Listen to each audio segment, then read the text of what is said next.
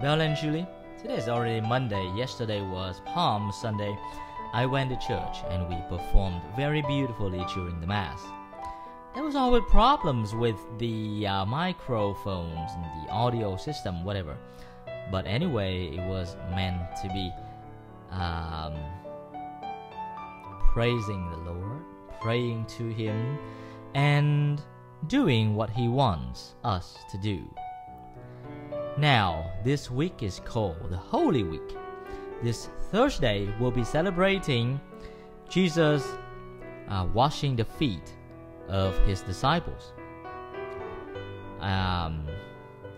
It would also be the Last Supper that He had, where He would be dining at His table with all of the disciples next to Him, eating and drinking as a final farewell before He would be taken up to be flogged and to be crucified, and then He would die.